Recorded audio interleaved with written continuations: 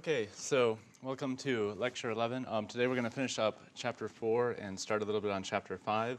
As I said, next week will be the last week. Next week we'll finish up chapter 5 and then do a little bit on chapter 8, which is the clustering chapter. Okay, so let's see.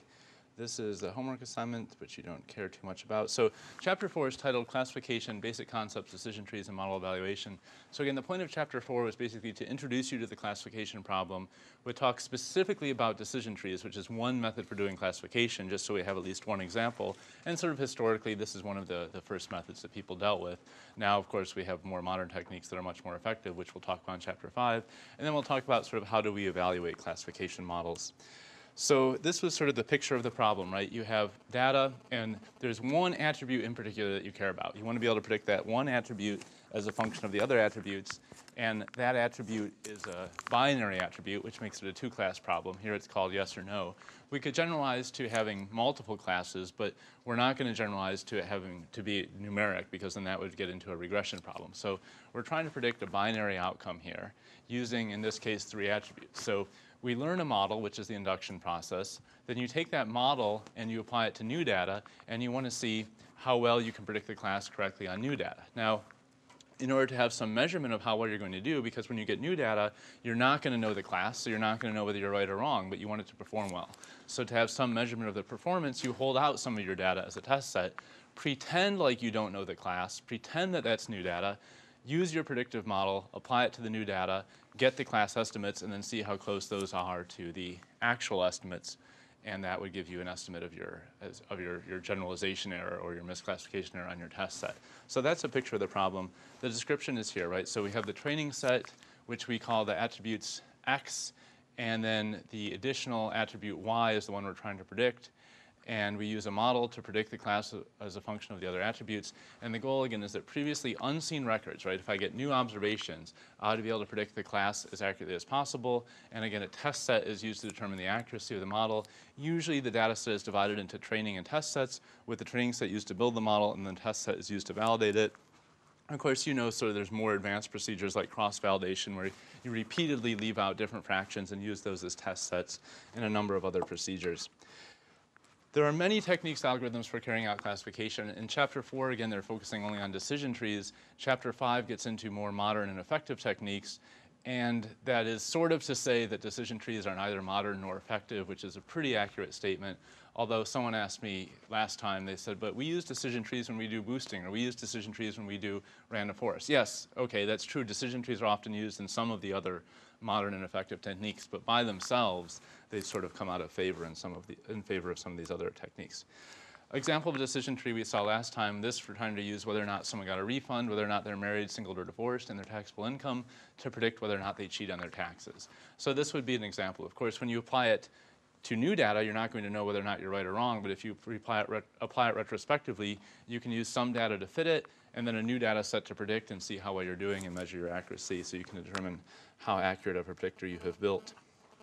Most algorithms that grow decision trees use sort of a top-down approach.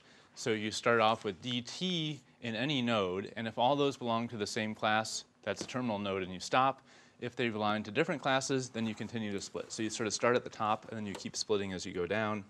So usually the splitting is done in a greedy fashion. Greedy means that you simply choose the optimal split at each stage according to some criterion. Now, that may not be optimal, even according to the same criterion, because you're not looking ahead, right? You're only doing what's locally optimal. However, the greedy approach is computationally efficient, so it's popular. And then we just mentioned last time that we had sort of three questions to ask, right? What types of splits should we allow? How do we select the best split? And when do we stop? Well, for number one, we said let's just use binary splits to be consistent with what the R-part algorithm is doing. So nominal attributes, you split sort of all the classes, some of the classes on one side and the rest of the classes on the other. Ordinal, you might want to preserve the order, although R-part doesn't bother with that. And then numeric attributes, you basically choose a cut point. Everything less than that cut point goes on one side. Everything greater than that cut point goes on the other side. For number two, what type of criteria should we use? Well, we can either use misclassification error, Gini index, or entropy. I mean, you could imagine other criteria too. All of these are within a node, sorry, not a terminal node, within any node that would be a terminal node if you stop there. Within any node, how pure is it, okay? And in reality, this is like the lack of purity, right? So if I have one of the classes is 70% probability, then 1 minus 0.7 is 30% misclassification error. So 30% is a measure of how impure it is, okay? Gini index and entropy we'll talk about too. All these measure the lack of purity or the impurity within a node. In fact, entropy, it's intuitive, right? How much entropy is there? The maximum of all these, of course, would occur when you're at 50-50 for the two-class problem. Okay, so why would we use misclassification error to determine the splitting on the nodes? Well, we care about misclassification error, right? In the end of the day, you want to know how low your misclassification error is on your test set, so it might make sense to use it as the splitting criteria. The reason we don't often use it is because it's sort of discontinuous, and I'll give you a nice example of that in a second. But it's a simple thing to use. 1 minus misclassification error is called the accuracy. And then we left off with this example last time where we said, suppose that this is the data. I have 3 attributes, A, B, or C. They're all either true or false. And then the question said, well, which attribute should I split on? And actually, we figured out that you should split on A, right? Because initially, your misclassification error is 50%, right? You have 50 positives and 50 negatives. So initially, it's a 50-50 case. So you have misclassification error of 50%. However, if you split on A, you can see that the positives for A, let's see, where A is true, so this is A true, and this is A false. If you look at just the examples with A true, you see there's 25 here, 25 positives, and 0 negatives for A true, where when A is false, you see 25, 50 negatives, and 25 positives. So 25 positives and 50 negatives. So splitting on A, true or false, in one node, you could call this the positive node because it's 25 positives and no negatives. And the other node, you could call this the negative node because there's 50 negatives and 25 positives. And you see that you have one pure node and one node that's sort of 50 out of 75 pure.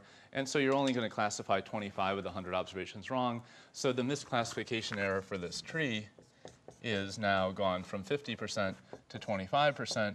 And that is a better split than B or C if you check them out. Now, the reason I sort of brought this up again is because if you look at those 3 measures, right, they're all measures within a node, right? They're all measures within a node, all of these 3. And so the question is, if you have a measure within a node, how do you combine them to get the overall measure? Well, let's just take, for example, this one, right? Misclassification error is 1 minus the maximum probability within the node. So here, you have 2 probabilities, right? 100% and 0%. So the maximum is 100%, so the misclassification error in this node is 1 minus 1 or 0, right? This node has 0 misclassification error. The other node, you have 2 probabilities. You have a 25 out of 75 and a 50 out of 75. So 50 out of 75 is the max. So misclassification error is 1 minus 50 out of 75. So the misclassification error in this node is 25 out of 75. So I have 2 nodes. One has misclassification error 0. One has misclassification error 25 out of 75. So how do you combine them to get the overall misclassification error? Well, you take the weighted average, right? 25 of the 100 are in that node, which has misclassification error 0, and then 75 out of the 100 are in the other node, which has the misclassification error of 25 out of 75. And so, of course, obviously, right, you wind up with 25 out of 100, which you knew because you said, well, you're just getting 25 of them wrong. The reason I just went through this, though, is because in general, that's how you're going to combine these metrics, right? You compute them within each node, and then you take the weighted average over all the nodes, okay? So it's obvious for misclassification error, but in general, for Gini index, we'll compute Gini index within each node and then take the weighted average to figure out the overall Gini index. Same thing with entropy. So that's misclassification error. We did this example. Gini index.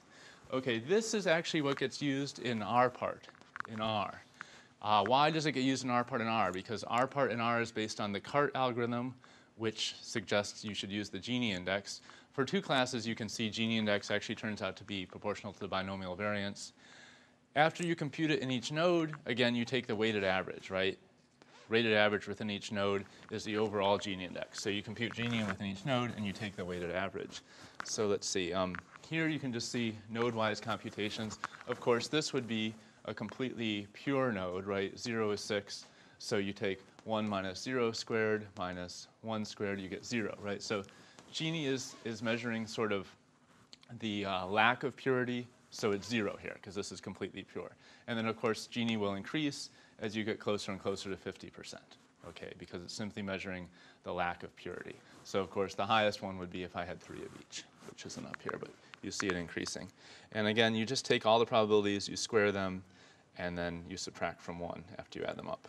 Okay, so this is the example. I don't know if I'll sort of go through this one the full way just to save time, but this is one of the problems out of the textbook where they basically ask you, should you split on A1 or A2 according to the Gini index? Maybe I'll just do one of them. Of course, you have to compare both of them and then say which one is better.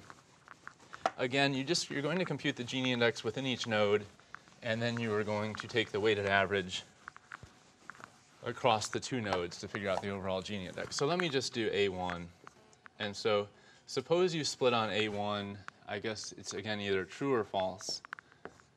If I split on A1 true or false, well, let's see. A1 true, I have 1, 2, 3 positives. Tell me if I count these wrong. And A1 true, I have 1, that's it, 1 negative.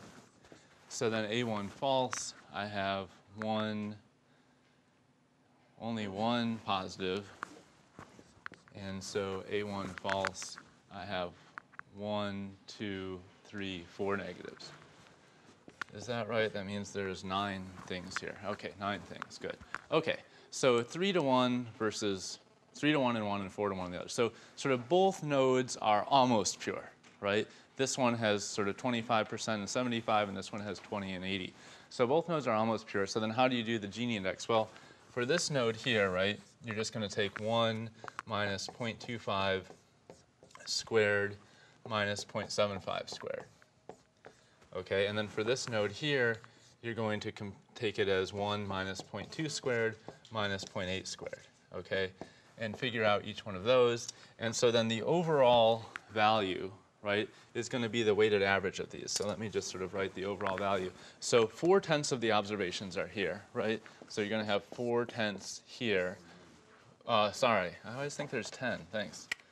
4/9 here for whatever this first value is, plus then the 5/9 here for whatever that value is.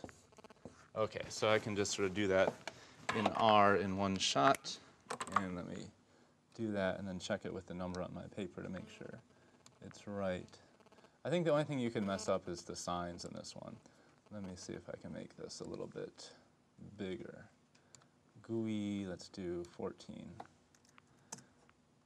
Okay, there we go, that looks bigger. Of course, I can't see my cursor. Okay, so what did I say? So 4/9 times that node plus 5/9 times the other node, and then the first node we had probabilities of 0.25 and 0.75, so 1 minus 0.25 squared minus 0.75 squared. And then the other node was 0.2 and 0.8, right? 1 minus 0.2 squared minus 0.8 squared. There's some funny parenthesis there. There's too many parentheses. 0.2 squared minus 0.8 squared. That looks right. So 0.344. Let's see if that's the right answer. It sounds familiar. Gini index for this one is 0.344. Yep. And it turns out, so A1 gives me 0.344. 0.344. If I split on A2, I'm not going to do that one just to save time, but if I split on A2, turns out I get 0.489. A2 is not such a good split. So that would favor splitting on A1 in that problem. So that's just sort of one of the textbook problems that tells you if you were to start with the decision tree and finding your first split, and you were using the Gini index, as our part does, it would split on A1 right away. And so decision trees, the one nice thing about them is that they sort of have this sort of built-in variable selection, right? They sort of consider all the variables, which, sort of might all be correlated and might all do a good job, but they sort of pick out, at this stage, which is the best one to use, and once they pick it out, they also tell you what is the best split to use. So not just saying, here I have to split true or false, it only has 2 values, but they find the best split, and they tell you which variable to use. So there's some nice features about them which we'll exploit later when we use things like boosting and random forests. Okay, any questions about that problem? Okay, so that's sort of what our part is doing internally when it starts growing the tree from the top down. Now the one thing we wanted to talk about is why would you use something like the Gini index to grow the tree when you really care about misclassification error? Well, I think this example is sort of one of the simplest examples that can show you why that might be useful. Again, the the Gini index sort of has like a nice gradient where it kind of points you in the right direction with regard to the probabilities, whereas misclassification error really throws out the probability information and is sort of discontinuous and only looks at how many are right or wrong. So if you take this example, for instance, you start out with a parent node that's 7 to 3, right? So you have 7 C1 and 3 C2. So initially, your misclassification error is 30%. Okay. And so then you're going to split that. Suppose you had one attribute that you were considering splitting on, attribute A. It could either be yes or no. Okay. And when you split on that, node 1 becomes 3, 0, and node 2 becomes 4, 3.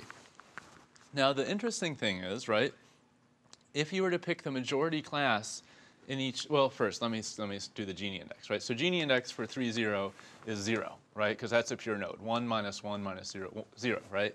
So that's a pure node. Gini index for this one, 4 and 3, well, 1 minus 4, 7 squared minus 3, 7 squared, 0.490. It's pretty big. In fact, it's bigger than the parent node, but when you take the weighted average, 3/10 are in here with 0, 7/10 are in here with 0.49. It actually comes out smaller, right? So Gini index says, you know, this is actually a good split to do. Decreases the Gini index. I mean, you can compare it to other possible splits, but, you know, this one gives you a decrease from 0.42 to 0.343. However, if you were splitting only on misclassification error, as we did last time, you would see this node would be called class 1, and this node would also be called class 1, and so you're still going to get those 3 wrong.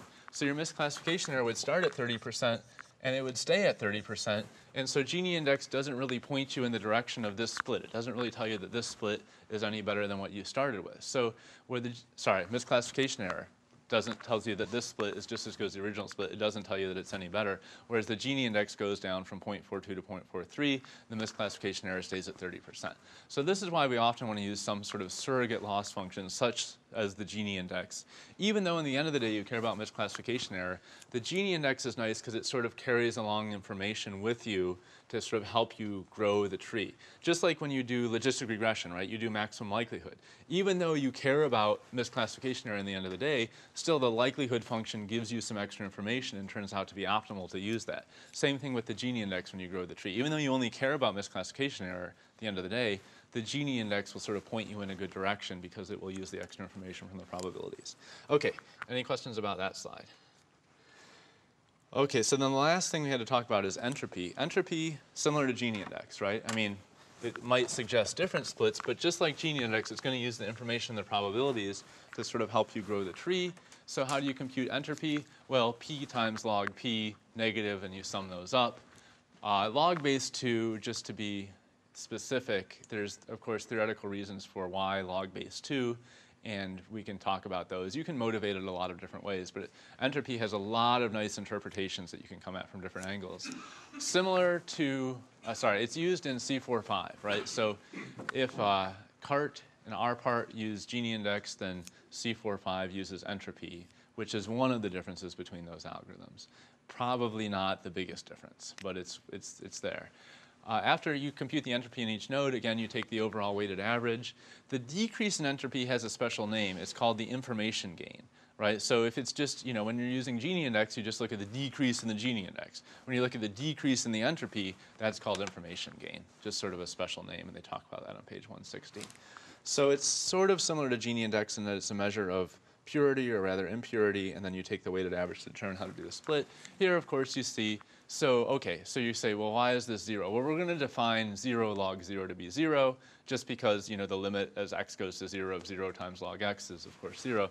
So we define that to be 0, so then you get the answer you want. The perfectly pure node has 0 entropy.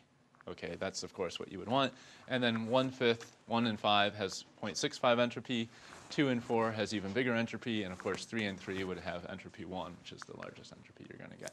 So that's how you compute entropy within each node. Similar to Gini index, it sort of starts off at 0, then increases as you get to the 50-50 case. So here's a problem from the textbook. It says, for the following data set for a binary class problem, calculate the information gain when splitting on A and B. Which attribute would the decision algorithm choose? So maybe I will run through this one depending on how much time there is. The first thing, though, you have to know is when it says calculate the information gain, they're not just saying choose which attribute is better. They specifically want to know what the information gain is. So the first thing you're going to have to do is compute the original entropy of the tree before you do any split. So this is number 38. So you would say entropy for the original tree is something like, well, the original tree has, now, is it 9 or 10? 1, 2, 3, 4, 5, 6, 7, 8, 9, 10 this time. 10 things, 4 of which are plus. So it would be like negative 4/10 log of 4/10 minus 6/10 log of 6/10, right? That would be the original entropy. And of course, this is log base 2, which, is just going to be a scaling. But to be specific, we should do that.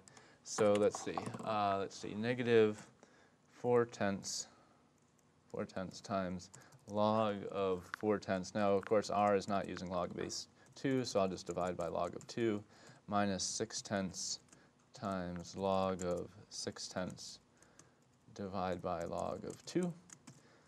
And that looks right. 0.97, let's call it 0.9710. So that's the entropy for the original data, right, before you do any splits at all. And so when you're computing information gain, you're going to take the difference in entropy between the split and this original value of 0.9710. So let me just do the, I'll do the split on A, just to see. I won't do the split on B. So suppose you were to split on A, and A can either be true or false again. Now again, these are all simple examples because there's only one. Once you say I'm going to split on A, it's either true or false. But again, A, if it were numeric, you'd have to look at every possible split. If it had multiple categories, you'd have to look at every possible way of putting the two categories into two groups. In this case, if A is true, I get 1, 2, 3, 4 pluses. And if A is true, I get 1, 2, 3 negatives. Okay, so that's a pretty heterogeneous node. If A is false, I get 1, 2, 3 negatives and nothing else. So that's a perfectly homogeneous node. Oops, that should say positive 0, not, yeah, positive 0. Okay, so there we go. That's sort of the story for A. And again, how are you going to do this? Well, you're going to, actually, maybe I'll just do it here in R to save time. So let's see. I'm going to again take the weighted average within each node. So it's going to be 7 out of the 10 observations are in that node. So 7/10 times the entropy in that node plus 3/10 times the entropy in the other node. 3/10 times the entropy in the other node. Now, the entropy in this node is 0, right? The entropy for a pure node is 0, so that's not there. That's just 0. So basically, I need 7/10 times the entropy in this node. The entropy in that node is going to be, let's see, negative 4 out of 7 times log of 4/7 divided by log of 2. And then minus, you don't want to mess up the signs here, 3 out of 7 times log of 3/7 divided by log of 2. Right, so it's just p times log of p. Sorry, negative p times log of p. Negative p times log of p. Okay, I think that's right. Did I mess up? So that says it's 0.6897. 0.6897. And so if I take the difference here, 10 minus 7 is 3, 10 minus 9 is 1, 16 minus 8 is 8, 8 minus 6 is 2.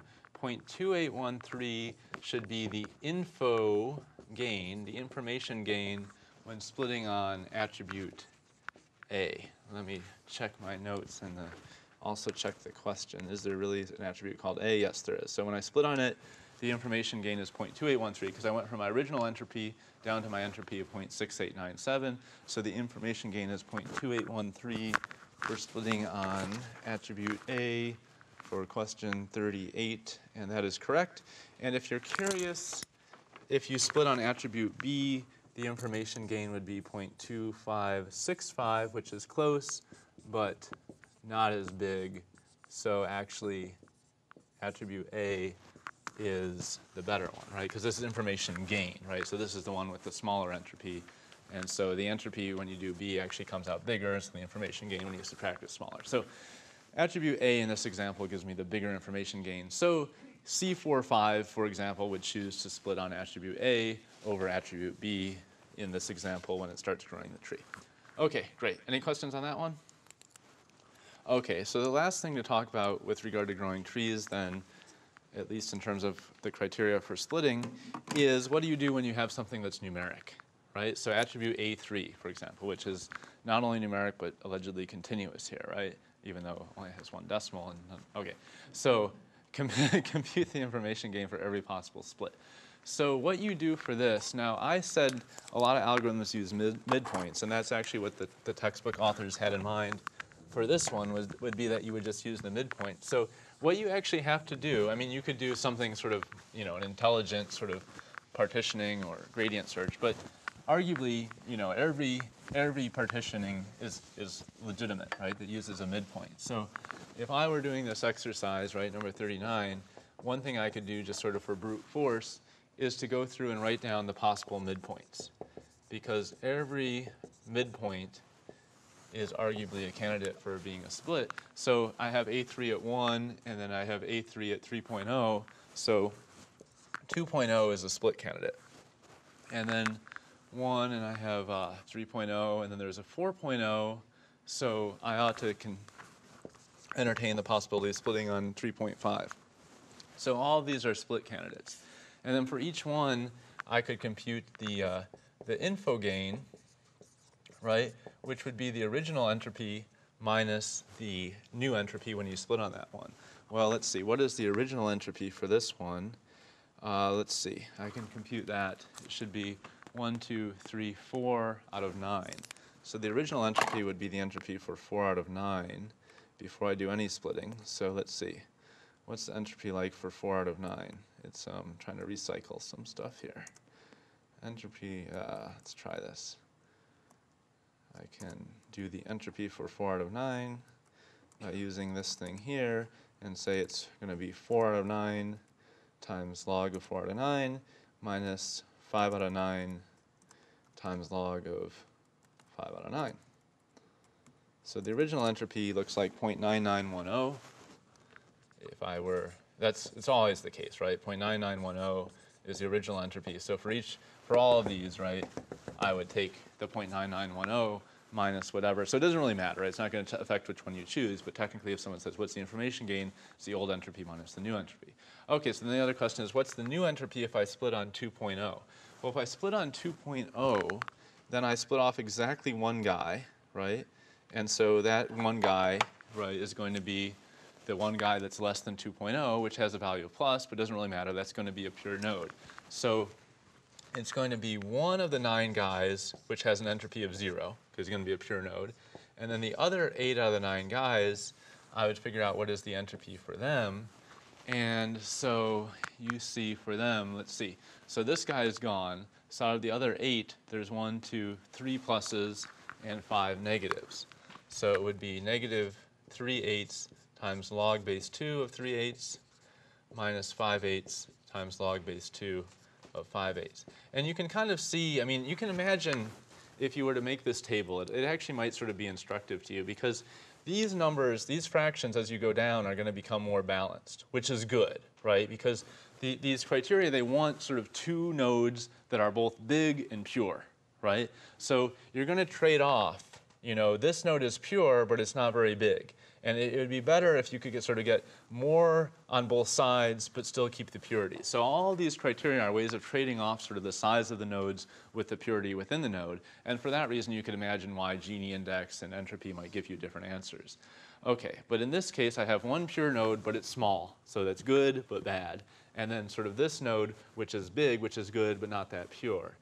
And let's see, if I were to actually compute this thing instead of just talking about it, then what would it be? So it would be 0.9910 minus, let's see, oh, I can probably recycle something. Let me recycle this. So 0.9910 minus the entropy in that node times 8, 9. So actually, this should be distribute the negative through, right?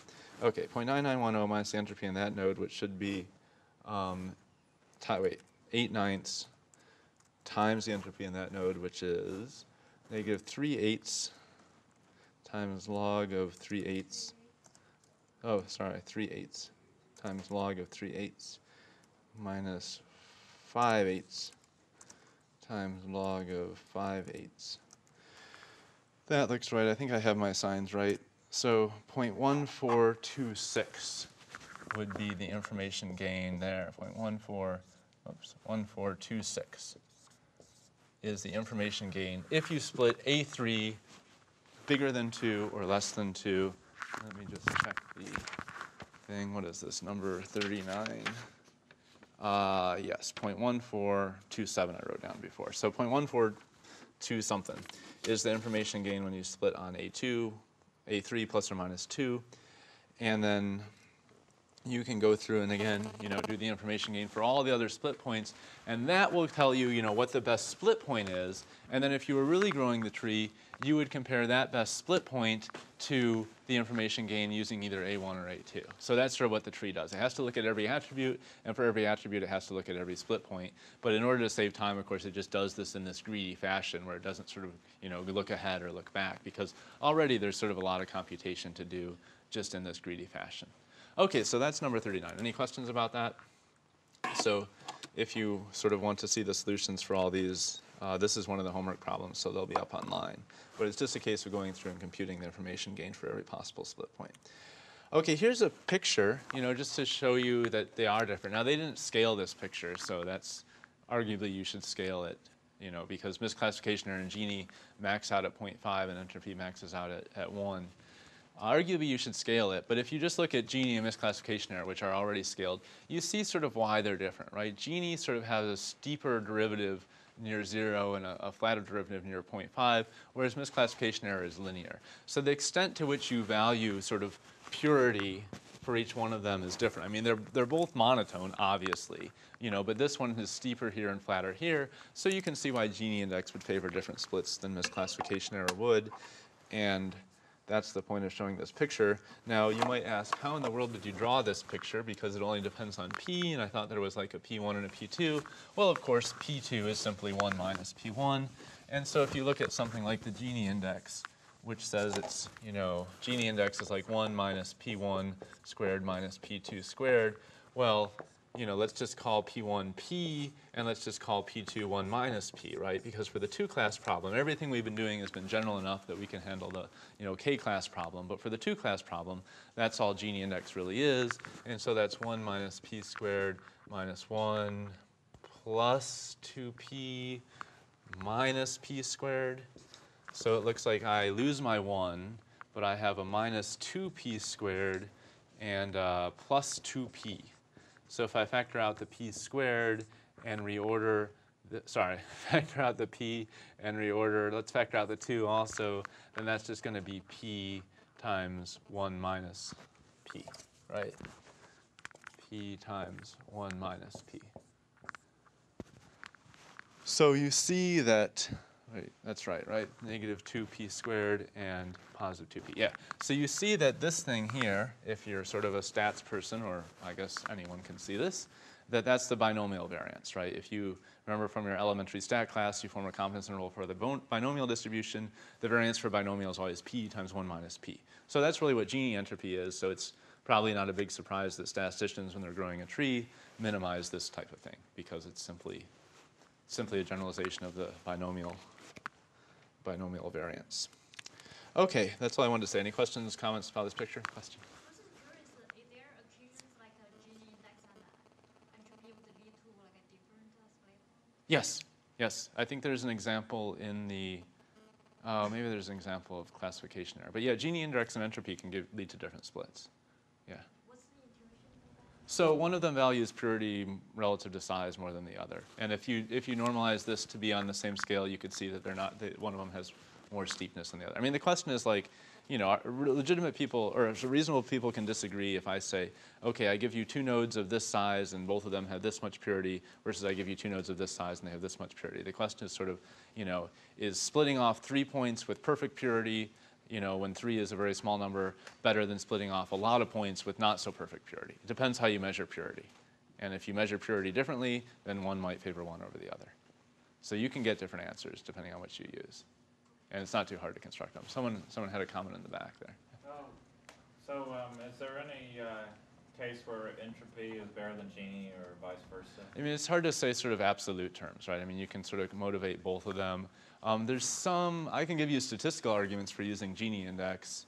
I can give you probably entropy. You can sort of argue it from a maximum likelihood optimality point of view. You can give some optimality arguments for either one, but sort of in practice, you know, some people prefer one over the other. It just happens, I think, that the Gini index was popular in stats and entropy got popular in the CS literature, which led to C4-5. But I don't have the best historical perspective on that. But there's sort of two competing measures, and both of them have strong motivations. But it's, you know, we would not say one is absolutely better than the other. Okay. I mean, you can drive optimality properties for both, depending on how you start at things. Okay, any other comments, questions on Gini entropy trade-off? Okay. In general, though, very few people use misclassification error when they're actually fitting these models. They only use it in the end when they want to see how good it did, how well it did. Okay, so the other question from this chapter, of course, is when to stop splitting. This is a tricky question. You know, if there's no answer on what measure to use, there's really no answer on this, because the idea of like how big should you grow the tree, that's really a question of model selection, and it really says, you know, you don't want to overfit, you don't want to underfit, and you know that's a hard thing to do because you never really know whether you're overfitting or underfitting. You know, at best you can leave out some data for testing, but that really depends on what data you leave out for testing, and it's hard to really, you know, compare two trees of similar size.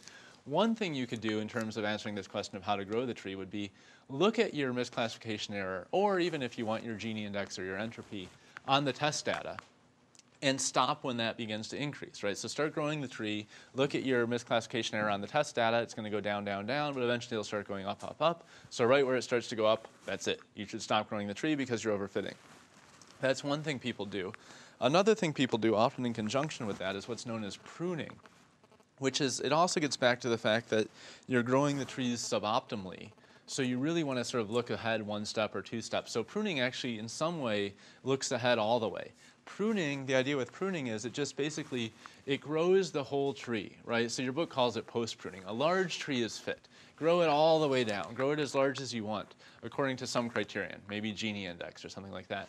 And then trim it back, maybe according to a different criterion, maybe even this time measuring the error on the test set as opposed to the training set.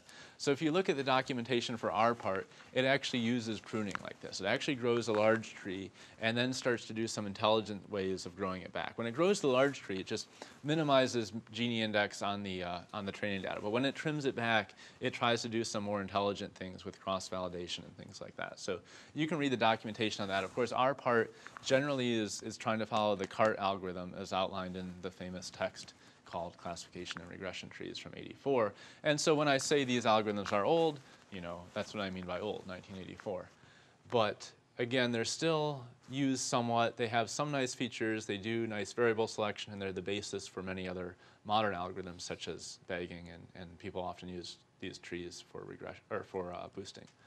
Okay, so that's what I wanted to say about pruning. I think that's it. Yeah, question. Yes. I'm wondering, like, you said I'll use test data to decide like when to stop. Right, about right. how big the model should Right, be. right. But doesn't like can't we use test data as training data? It's a proof Yeah, data, so, test data. so you can, I mean, a lot of problems here, right? If I say, like, I'm going to look at the test data every time and use that as my criterion, then arguably I'm overfitting the test data too, right? Which is one problem. Can we use test data? Yeah, I'm using it to decide how big the tree is, so I've already seen it many times, and now I'm cheating again, right? And so, you know, it gets, you're overfitting your test data as well as your training data, right? So, you know, that's why this is sort of a subtle business. And to really know exactly the perfect tree that's going to do the best on the new data, it's really hard to know. And the question is, how efficiently can I use my training data, my test data? I don't want to use the same data more than once. But then if I, you know, split off, if I'm going to consider 10 trees and I split off 10 test sets, then all those test sets are going to be small, and small isn't good either. And it's just, there's no right answer to how to do this. People have their own favorite ways. You know, tenfold cross-validation is very popular, things like that. But there's no sort of right answer to do this. And, you know, in the end of the day, when people have competitions for you know, machine learning problems and they're trying to do a classification task, you don't know if you're going to win the contest, right, before it's over. So there's no sort of right answer to this. But different people have different things they like to do. The one thing you wouldn't want to do is just always believe your training data, because you're always going to overfit your training data. You always can overfit your training data. So you can also overfit your test data. Comment? So what is pre-pruning? So pre-pruning is just like stopping early. I don't know, the book differentiates pre-pruning and post-pruning and says pre-pruning would be like stop growing at a certain point, which to me isn't really pruning. Pruning is post-pruning to me. I don't know why the authors write that, but they do, and you can see on page 185 they make that distinction. Okay, so I think that's all I wanted to say about this chapter, although one thing that sort of goes along with this chapter, which I don't know why they put it in chapter 5, is to talk about sort of this class imbalance problem. So I'm just going to spend the last 15 minutes here talking about this, which arguably I think should be in chapter 4. So we'll just do it here. So far we've talked about sort of the two classes being equal, right? And by that I mean we've always sort of assumed the same type of loss for both types of errors, right? If it's a rock and I say it's a piece of metal, or if it's a piece of metal and I say it's a rock, I lose $1 either way, right? If a patient is going to die tomorrow and I tell them they're okay, it's the same cost as if they're okay and I tell them they're going to die tomorrow. And you know that's not true, right, in that case. I've always used 50% as the cutoff, right? When I was looking at the probabilities and I said method equal class, its threshold's at 0.5.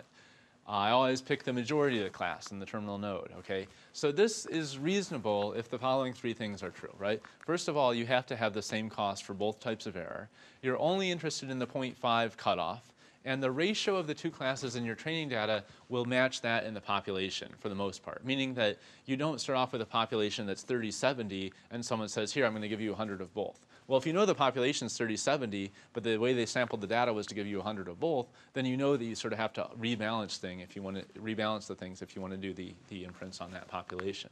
So you sort of need to have all these things true, and in many cases they aren't. And the most striking case is when you're sort of predicting a class that's very rare, right? You're trying to do, find the terrorist in the whole database, or find, the few documents that match this query in the whole corpus of documents out there. So, a lot of times classification is not symmetric at all, and it's very imbalanced. And in that case, misclassification error isn't always what you want to do. You don't always want to train the classifier to have equal cost for both types of errors.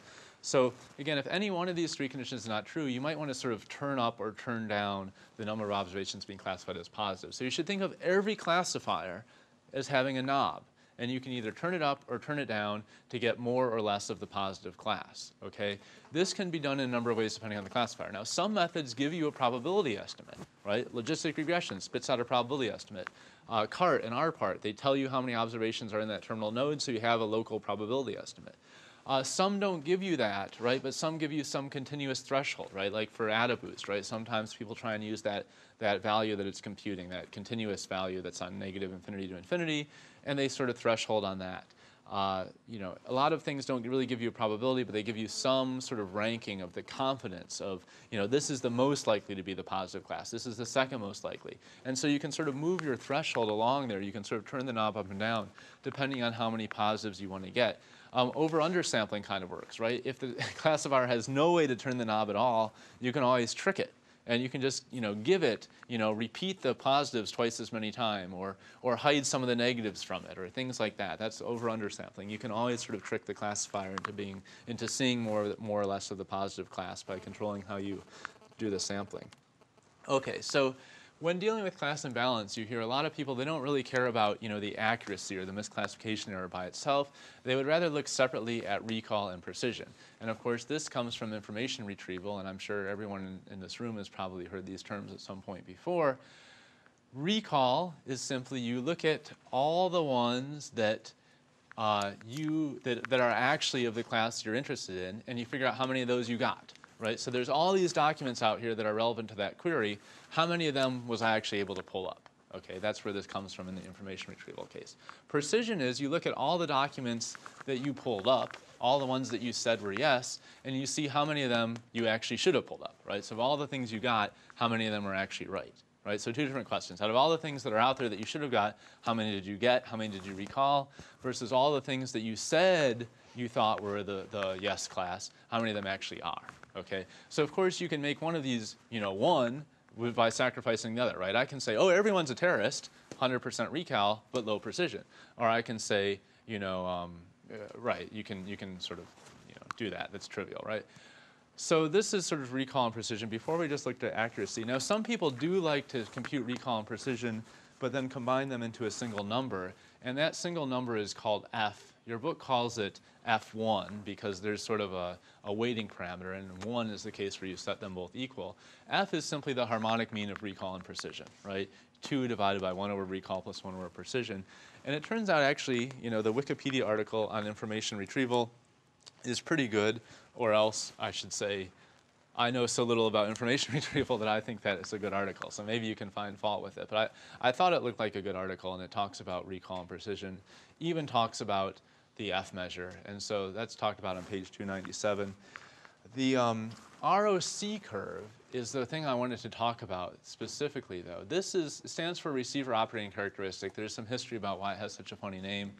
Because you can turn up or turn down any classifier in terms of the positives or negatives, it's really unfair to just compare two classifiers at one point on that dial, right? If I say, let me just compare the two classifiers at the 0.5, you know, at the 50% point, well, one might do better than the other. But what happens then if you pick that classifier, as you turn it up, it might turn out that the other classifier would have done better when you're trying to get a lot more positives out. So you can sort of compare two classifiers simultaneously as you turn up and turn down the knobs by looking at the ROC curve, which is a plot on the y-axis of the total positive rate, and the x-axis has the false positive rate. So sorry, I said total. True positive rate on the y-axis and false positive rate on the x-axis.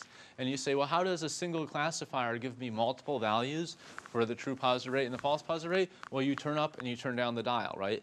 As I get more positives, my true positive rate is going to go up, and so is my false positive rate. As I turn it down, they're both going to go down. So what you want, of course, is this to be big and this to be small. There's going to be a trade-off. They don't vary independently. And so you want to take the classifier that, you know, sort of consistently does better with respect to both of these as you turn up and turn down the knob, especially if you're going to be using that classifier at different thresholds, right? If you just want one classifier that works at the 0.5 threshold or the 0.7 threshold, okay, you just look at misclassification error and compare that way.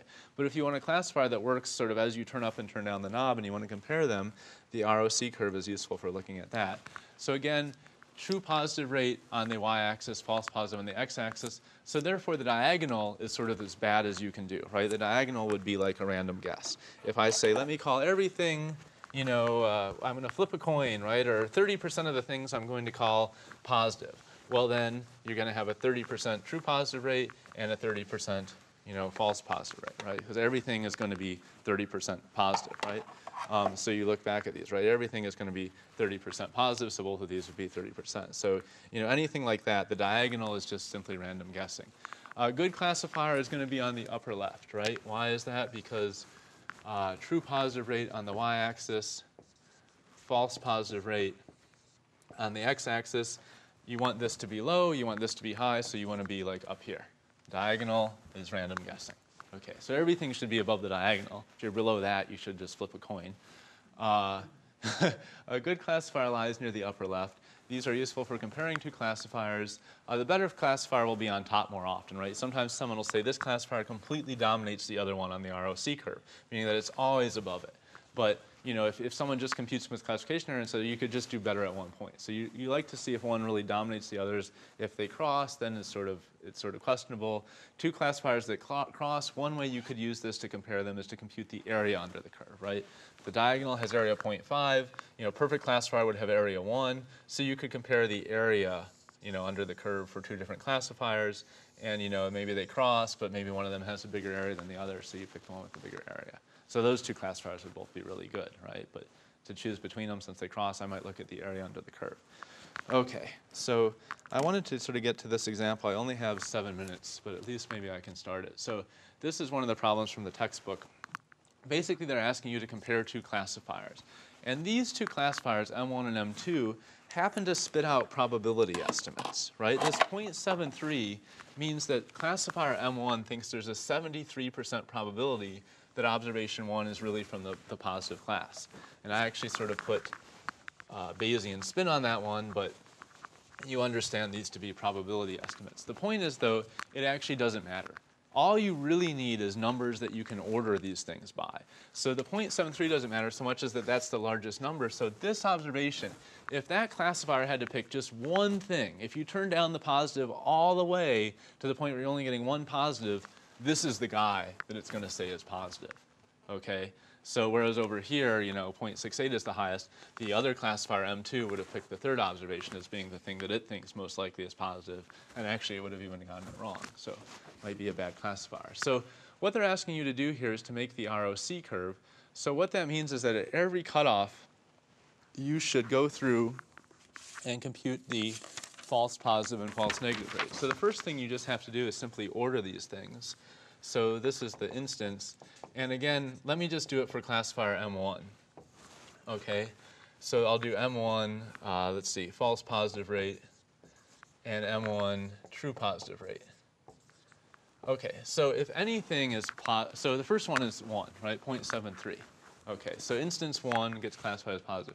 So now my false positive rate, well, I haven't said anything, so false positive rate is 0 out of 5, right? Because out of the five negatives, I haven't called any of them positive yet. But the true positive rate, I got one of them right? One of the 5 positives, I got it right, so my true positive rate is 1 out of 5. The next guy, let's see, who's the next guy would be observation 2, right? Because he has 0.69, second highest, so this would be instant 2. So his false positive rate is still 0 out of 5. True positive rate is now 2 out of 5. And you can see that as you plot these, again, false positive rate, true positive rate, let's see. Let me go 0.2, 0.4, 0.6, 0.8, 1.0, 0.2, 0.4, 0.6, 0.8, 1.0, right? Everything's out of 5. So now I'm up to the 0.0, 0.4 with this guy. The next instance would be instance 5, right? 5 has a 0.67, that's the third highest. And again, I got that one right too, that's also positive. So now I'm still a 0 false positive rate, but I'm getting 3 out of 5 on the true positive. I'm now up here. So far my ROC curve is going straight up, which is perfect. However, when I get to the next one, 0.55, that's a negative, I get it wrong. That's a negative, I get it wrong. So that's case 4. So now my false positive rate is 1 out of 5. My true positive rate is still 3 out of 5. So now I start to move horizontally, which is bad, right? Okay, the next case would be number 6, which is a 0.47. 0.47 for number 6. Okay, I get that one right. So my false positive rate stays at 1 out of 5. My true positive rate now goes up to 4 out of 5. So I get to go up again here. The next guy would be observation 9. That's also positive. I get him right because he has probably 0.45. So now my false positive rate stays at 1 out of 5. True positive rate is now at 5 out of 5, right? So now I'm all the way to the top. And then you can imagine after that what's going to happen. You're going to stay at 100%, but as you call more and more things positive, all that's going to happen is that your false positive rate is going to keep going up. So that's the ROC curve for M1. And the exercise asks you to make the same thing for M2. You can see that one actually does pretty well because it shoots straight up, goes over a little bit, but then keeps shooting up. So what you want is you want this thing to get to 1 really fast. You want this thing to get to 1 really slowly. They're both obviously starting at 0. If you don't call anything a positive, they're both 0. But what you want is this one to grow faster than this one because you want to get up fast and over slowly. And so this classifier actually does pretty well. And you can compare M2 on the same thing. And so it's measuring as you turn up the positives, right? As you turn up the positives, how well are you doing? You want to be high and you want to be to the left. And in particular, you want to be above the diagonal. So that's that exercise. And then the last one here says, suppose I choose a cutoff of 0.5. So where was 0.5? 0.5 would be after observation number 4, right? Because my 4 guy was 0.55. But my 6 guy was 0.47. So suppose I choose the cutoff here. Okay, and this was, I think it was plus, negative, right? So suppose I choose it there, then it asks me to compute simply the, give the precision, recall, and F measure. Okay, so precision, recall, and F measure. So precision, well, I've called 4 things positive, right? Because I'm calling all these things positive. 3 out of 4 of them are actually right. So my precision would be 3 out of 4 or 0.75, right? Out of all the things I called positive, well, if I call everything above 0.5 positive, that's these 4. 3 out of 4 of them are right. Recall, well, you know that in the data, there's actually 5 positives out there, right? 1, 2, 3, 4, 5. How many of them did you get? You got 3 of them. So your recall is 3 out of 5 or 60%. Now, of course, that's just the precision and recall for one threshold. You could compute it for all the thresholds, or you could look at the ROC curve for all the thresholds. And the final thing it asks for is the F measure. F measure is just the harmonic mean of these two guys. So that would be 2 times 0.75 times 0.6 over 0.75 plus 0.6.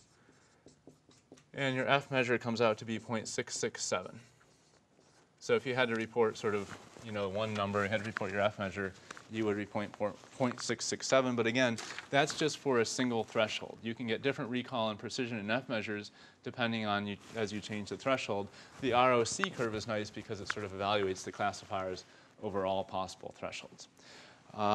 OK, that's it. Any questions before we take off? OK, I'll see you on Tuesday.